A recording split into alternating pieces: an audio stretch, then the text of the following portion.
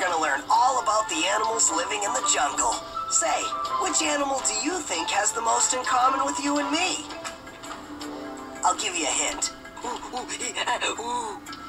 Did you say gorilla? Gorilla. No, Tarzan. That's a piece of chalk. Gorillas are part of the ape family, the closest related species to mankind. The fun has arrived! Thank you very much. Gorillas are very social animals. Did you know there can be up to 50 members in a gorilla family group? Family groups. Excuse me, but these are wild beasts. It would sooner tear your head off than look at you. Actually, Clayton, gorilla mothers like Kala are inseparable from their young. This creates a bond between mother and child that lasts their whole life. Don't even think about it. How'd you know it was me? I'm your mother. I know everything. But there is the occasional disagreement, like about when to go to bed. 5 more minutes? No. 2 more minutes? No. 1 more minute. Many gorillas learn vital survival skills at a young age. But being a gorilla isn't all fun and games.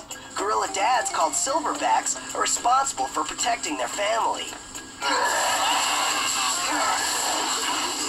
Gorillas like Kerchak may be fearsome looking on the outside, but unless provoked, gorillas are kind and gentle creatures with strong family bonds. And in that respect, humans and gorillas are very much alike. Want to see me be a leopard? Have you ever heard the expression, a leopard can't change its spots? Well, that means they can't change who they are. And by nature, these cats are fearsome hunters. Leopards stalk at night and will eat almost anything that moves. Run. Leopards use their natural camouflage to hide from their prey. I thought I saw something. And when the time is right, they take them by surprise. But leopards do have a softer side. Mothers watch over their cubs day and night, protecting them until they are fully grown. Okay, he's your baby. Cubs learn to stalk, pounce, and chase when they're young, pretending to be like their parents on the hunt. It's a good way to learn how to survive when they get older, because in the jungle, it's every cat for himself.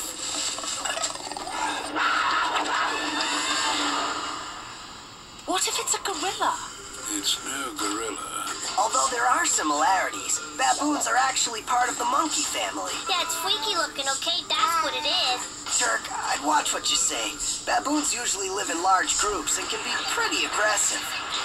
What's all the hullabaloo about? Don't worry, Jane. I know exactly how to calm them down. With a joke. What do you call a baboon with half a brain? Gifted. Sorry. Seriously, though, baboons aren't the smartest of animals. Oh, look, bananas! I can't believe you fell for that one. Baboons do have a highly evolved social structure, and within their group, they exhibit many human-like qualities, such as communication, curiosity, and even a healthy appetite. But perhaps the most important part of being a baboon is the loyalty they have for their family and friends. What could be more interesting than us? That sounded just like an elephant.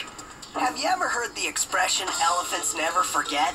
Well, scientists believe that elephants are one of the smartest animals in the world. Get away from there! Don't you know a piranha can strip your flesh in a second? Elephants live and travel in large family groups, headed by the female. Women. How typical.